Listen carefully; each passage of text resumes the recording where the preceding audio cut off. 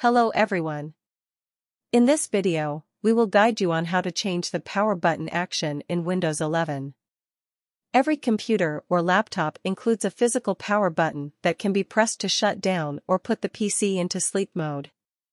Windows 11 enables you to control how the computer behaves after the power button on the computer is pressed. You can configure this power button to do nothing, sleep, hibernate, shut down, or turn off the display. Let me explain these options in short. Do nothing. When selected, no action will be taken when the power button is pressed. Sleep, your PC goes into a low-power sleep mode. Hibernate, your PC saves its session in memory and shuts down. Shut down, the PC will be turned off when the power button is pressed.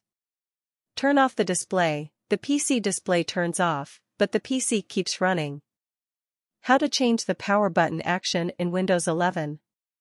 To configure the power button action in Windows 11, first, click on the Start button and type Contro. In the search results, click on the Control panel to launch it. Then, click the Hardware and Sound category in the Control panel window.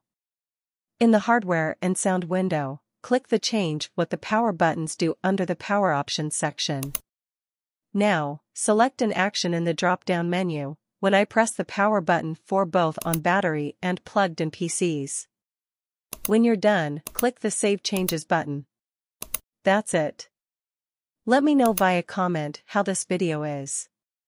Don't forget to like and share this video. Do you like more videos like this? Subscribe to our channel, GearUpWindows. Goodbye. See you in the next video.